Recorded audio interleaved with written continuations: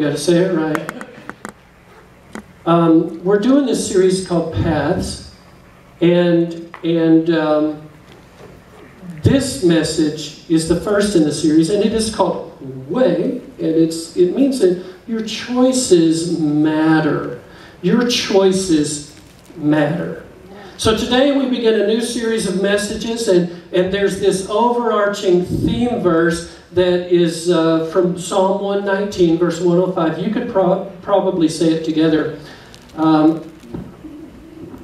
don't know, my goodness, the typist, I can tell that he really was suffering from flu-like symptoms. Trust me, it's not Psalm 105, it's Psalm 119, verse 105.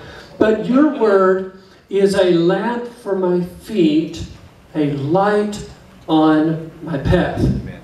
The artwork is intentional. Notice the cross at the center of the path. That's our hope. Jesus Christ is at the center of it all. That's right. And I think it's symbolic. Jesus Christ is equated with the living Word. So your Word is a lamp to my feet, and it's a light to my path. Now, for just a moment, think about the big picture. Our vision involves worshiping, serving, growing, connecting, going. I told you that in 2016 we're going to have a season for each one of those, a season of worship, a season of going, a season of connecting. And so today, starting today, February 14th, and continuing all the way through Sunday, March 27th, Easter Sunday, we are having a season of worship. And my hope is that this season for our church family will just grip each one of our hearts so that we worship the Lord in ways like we haven't done recently, in ways that are extravagant. It doesn't mean that we don't do the other things too. Of course we continue to serve, grow and go. We continue to connect. But it simply means that collectively, our focus for all of these days leading up to Easter Sunday is to worship the Lord our God, our Savior. Maybe the way to say that is that we're looking at ways that will help us be better worshipers. And I think this teaching series is going to help us to be better worshipers. I think it's appropriate that our season of worship begins today on Valentine's Day. For this stretch, we are expressing our love to God. That's really what worship is, expressing our love to our God. And especially when we move into the next teaching series in the month of March, which is titled Main Things. You've got to be part of that. It will be life-changing. Think about a path. What is a path? A path is a route that someone has walked. It's not a path if you're walking it for the first time.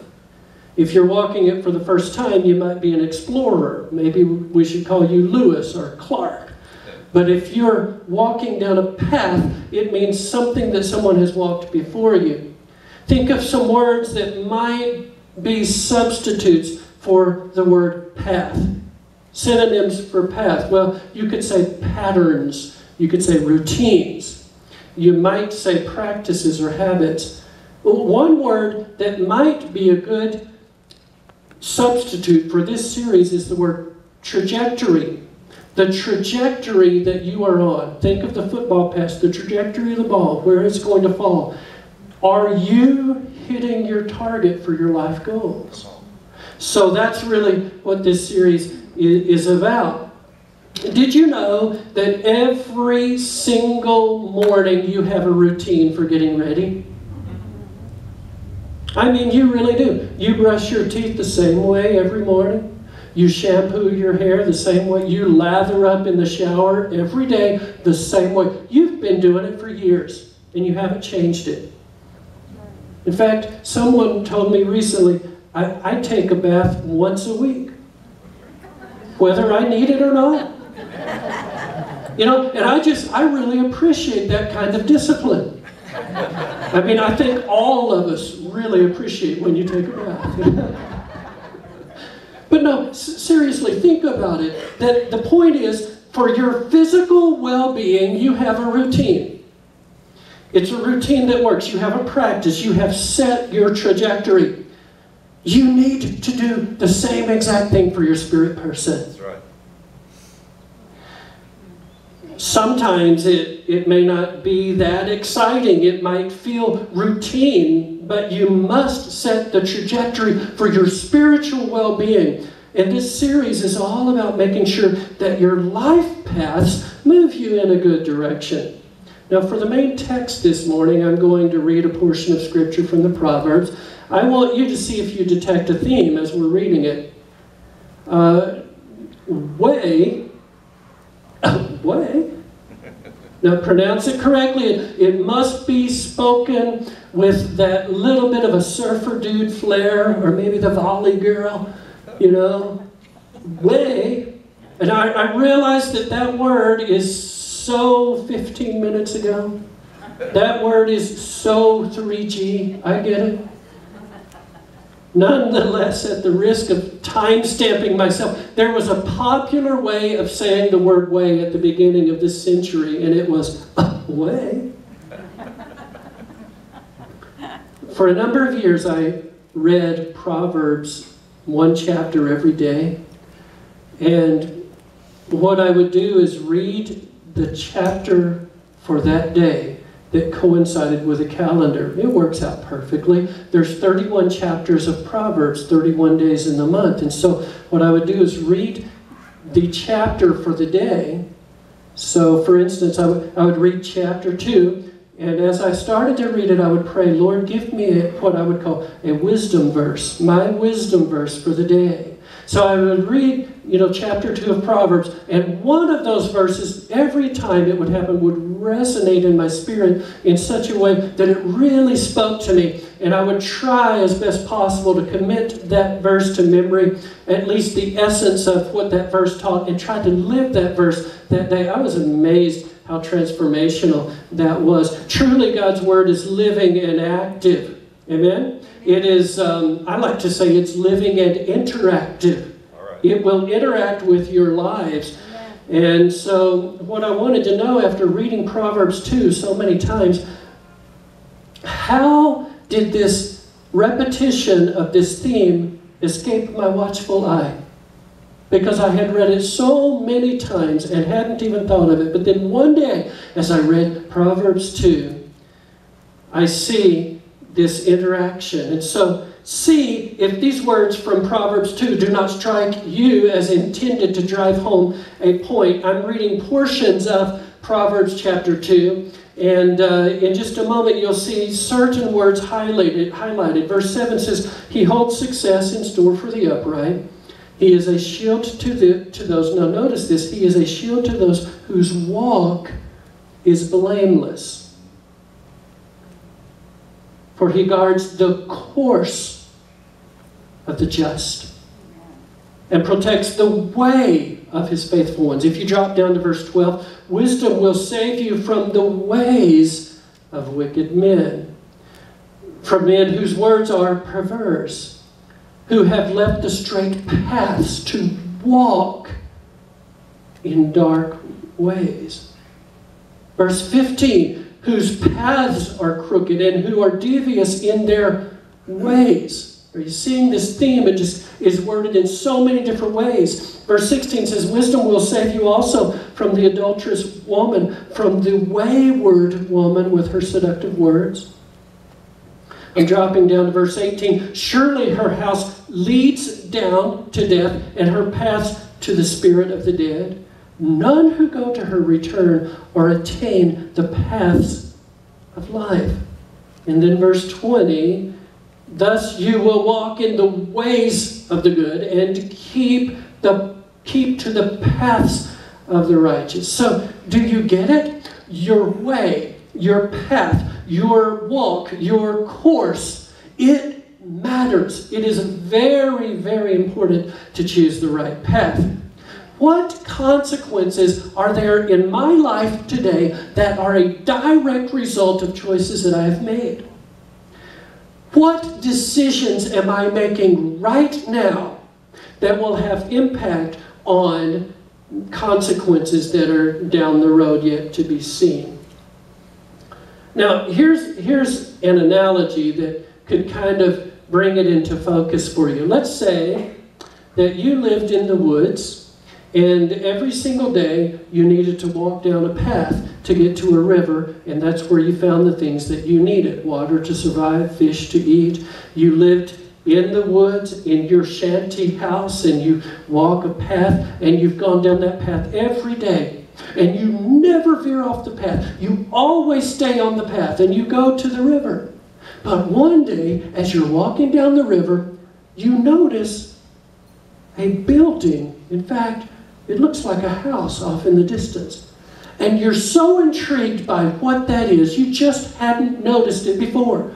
You decide to step off of your regular path and journey towards the building. And so you're walking along clumping on branches, and you're going through and avoiding trees that have fallen and meandering around bushes. Nobody has walked that way before. And you're creating a new path as you go, and you go in the building. And when you go inside the building, you notice that the shelves are lined with books. And you see there's a note on the table, and the note says, feel free to use any of these books as much as you want. They're all about how to build your log cabin. But the only rule is you can't take any of the books out of the house.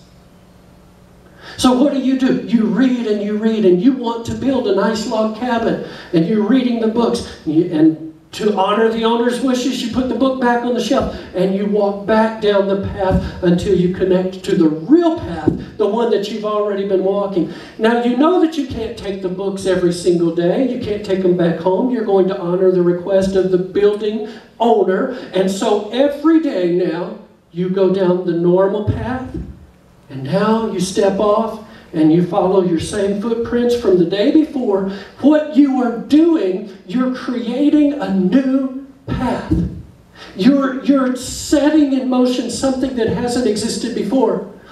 And over time, that new path will start to become worn. You'll start to see more and more dirt, less and less grass. The shrubbery will give way, and finally you're going to have a path, a new path that diverges off of the worn path, the one that you've used for many years. This is similar to what happens in our minds when we learn something new. And we'll talk a lot about that next week, when the entire message will be from the book of Philippians. This morning, I'm going to give you an acronym to help you remember how this happens. It's the word habit. Habit in 3 steps. Honest appraisal, be intentional, talk to God. Each of the letters spells out habit. The first point is honest appraisal.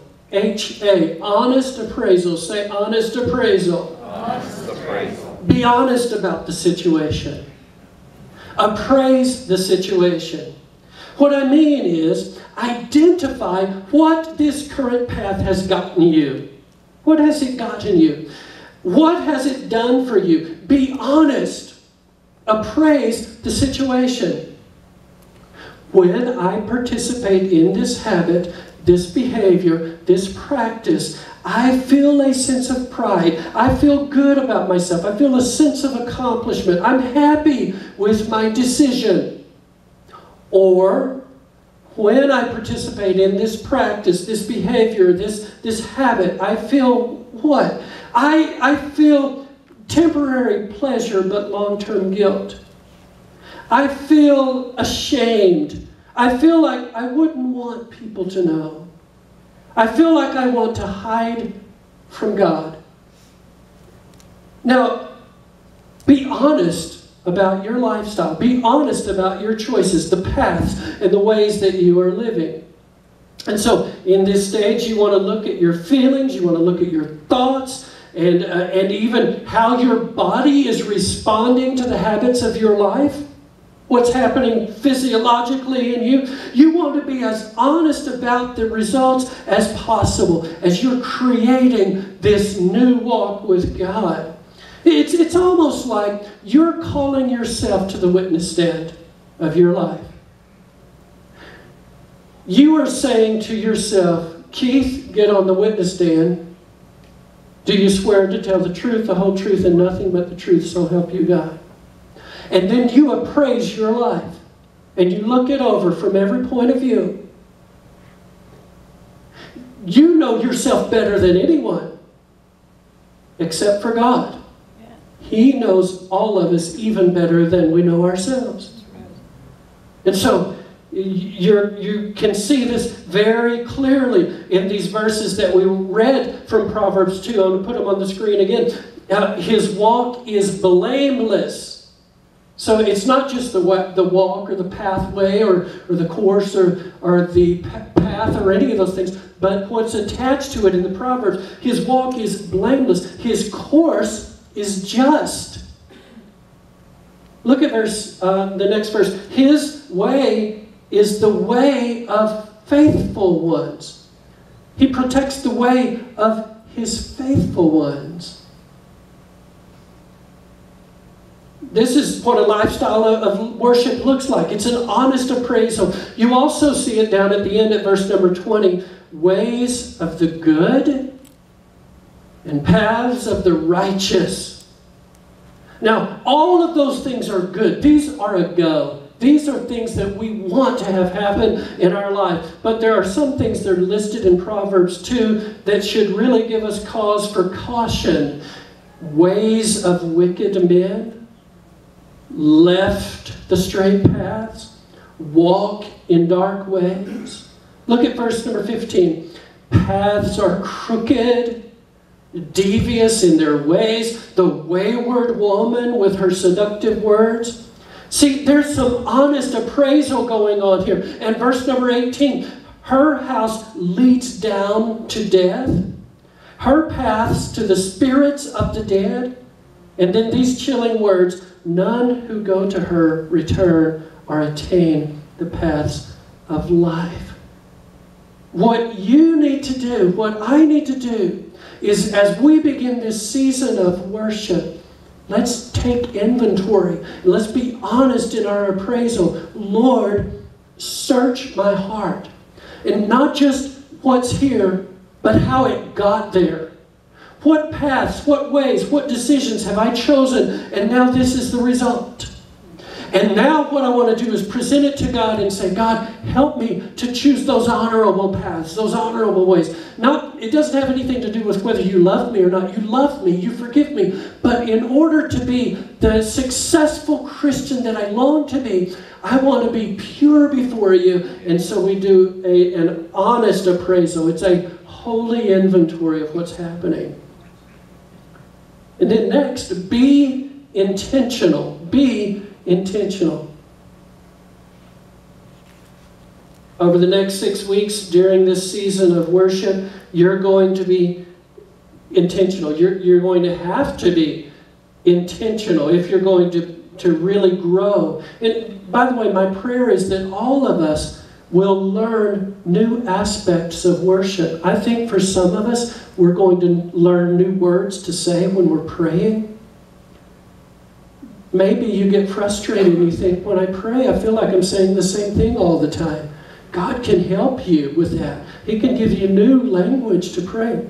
It could be that God will give you new words to express in adoration and in worship. Maybe when all of the whole church family is praising and worshiping, it could be that that's a little awkward for you. And you think, I want to, but I just don't have words to say. But I'm praying that God helps us to grow. And even as we are more intentional about this, we're choosing our paths carefully. It's no accident that our season of worship corresponds with Lent. The more traditional churches observe what is called Lent. It's from an Old English word, and more predominantly it's an Old Dutch word. Lent means spring. It's like springtime. It's not quite springtime, but they use the calendar year when it gets long about springtime, and the 40 days leading up to Easter, Lent. And so last Wednesday was Ash Wednesday in the Anglican and Lutheran churches. The rector places his finger in ashes and he draws the cross on the forehead. I don't do that. I'm not going to do that. Don't worry. Some of you are thinking, oh boy, is he going to put a cross in? You know, last Wednesday night, I did not mark a cross on everybody's head that came to the Bible study. But if you remember, it was strategic. Now you probably get it. We talked about repentance and repenting in sackcloth and ashes. And that was just the heart of a sacred assembly, calling us all together and repenting in sackcloth and ashes. And so, over these next days leading up to Easter, a lot of Christians use this as a time for fasting and prayer. I'm not suggesting that because we started off the year that way. But I am telling you that be sensitive to God, because these next days, these 6 weeks leading up to Easter Sunday, could be a very, very special 40-day period for you as you're growing in this season of worship. Here's some tips for you to have unbroken fellowship in worship. Interrupt wrong thoughts and patterns when they arise. Interrupt them. So, you're just like me, no doubt. I mean, there's an old saying that you don't have to, you can't stop the, well, I can't even remember how it goes. Let me think for just a second. You can't keep a bird from flying over your head, but you can keep him from roosting in your hair. And that really is true. There's thoughts that just fly.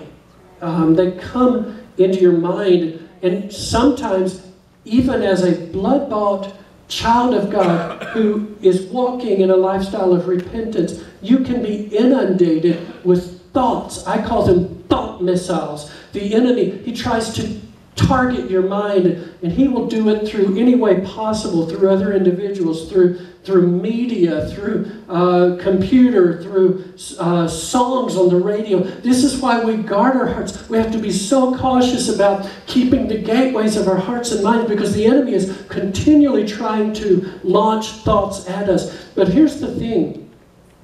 As soon as a thought comes in your mind that is contrary to God's word and you know it, you interrupt it and you just say, nope, don't even need to finish that. Stop. Say no or cancel when an old thought or an impulse comes in. Just say, I'm not that person anymore. Amen. Amen. I mean, this is more than mind over matter. We're not just saying, just say no. What we are saying is that you are a blood-bought child of God. Positionally, you are not that person anymore. You've been bought by the blood of Jesus. You belong to Him. Keep treading your new path. Commit. Here's a big deal. Just commit. If you're trying to change a habit, commit right now. I'm going to change. Have a plan. When the temptation comes, when the barrage of thoughts come, be ahead of the game. Say, you didn't catch me off guard. I knew this was coming. Here's what I'm going to do. And you act it out. Have a plan and commit to it. So it's honest appraisal. Be intentional. And T stands for talk to God. Don't forget, God knows us better than anyone. Prayer is the best thing you can do. Everybody say, talk to God. Talk to God. You know, remember that prayer is dialogue. There's nothing more annoying than a person who hogs the conversation, right? Do you know people like that? And they're talking along, and then they get to the end of the sentence, and you've got a thought, and then you kind of go, yeah, and and they keep rattling on and on. And I mean, what if you were God and that's how people prayed? Oh, good, the list is done. Bye, God, see you later. Prayer is dialogue. Remember that. It's so important. Don't let prayer be reduced to just spouting out a bunch of requests and needs. Be sure that you leave time to listen for His response. The lifestyle of prayer is give and take. It's the rise and the fall. It's the hurrying and the waiting. It's sort of like the breath diaphragm on an accordion. My mother-in-law plays the accordion beautifully. Mamie, we need to have you come play it someday, just a special. It's fantastic. But I think of that, that's what prayer is like. It's breathing. It's me sharing things with my Lord. And then listening and hearing His response to my heart. And then I say, and Lord, thank you for that. Here's what that causes me to think. And I voice some more to Him. And then I listen as He pours into me. Talk to God. The lifestyle of worship, it's so important that we talk to God. Amen. So honest appraisal. Be intentional. Talk to God. Each week I want to leave you with a trail marker. And this is it. It's just a powerful thought from the Bible about our paths.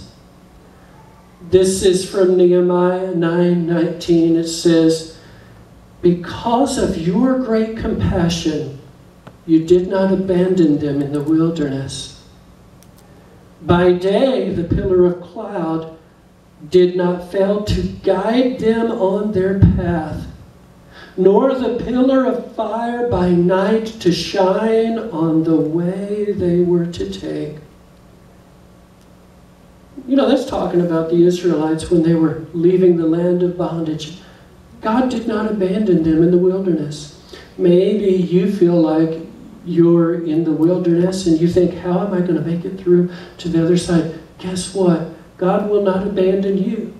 Nehemiah was one of the leaders in a second redemption that happened when they had been exiled and now come home. And he got to experience that second wind of blessing and favor. God didn't abandon them. Nehemiah says He won't abandon us either. And you and I today, we can say, guess what? God didn't abandon the Israelites. He didn't abandon them even when they were exiled. He will not abandon us either. He will guide them on their path.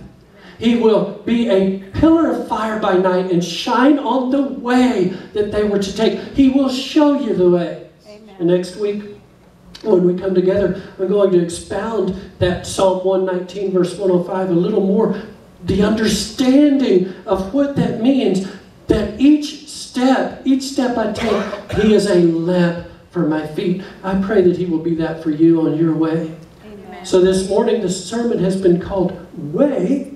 And I remember that they used to say, no way. Yeah, way. Yes, way. Yes, way. Yes, there is a way. Yes, there is. Amen. You might feel like, I cannot make it.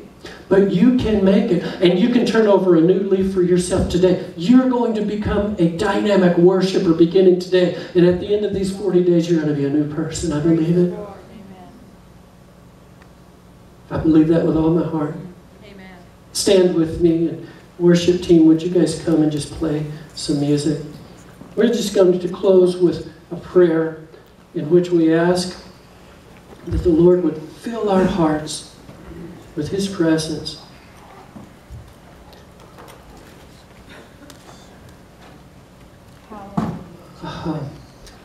Hallelujah. In fact, I feel the Lord just saying to one of the great ways of being a worshiper is to sing. And I want us to do one of our songs that we've already done this morning. We're going to do it again. And while we're just closing out this service with worship, you know, I know many of you, you're already great worshipers here in this place today. You have been for some time. But I want to just say that every single one of us can grow in this area. Every single one of us can become closer and more intimate to the Lord. So, Father, right now, we ask for your sweet Holy Spirit to just settle upon us.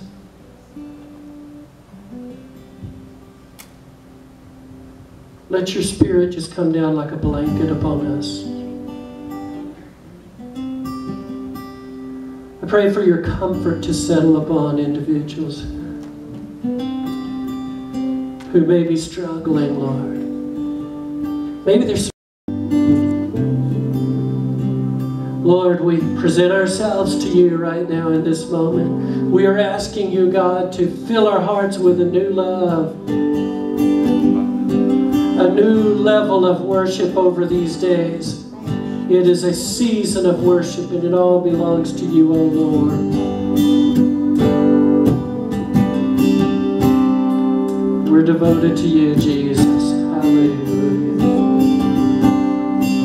And I've heard 1,000 stories about what they think you're like, but I've heard the tender whispers of love in the dead of night, and they tell me that you're pleased and that I'm never alone. You're a good, good Father. It's real.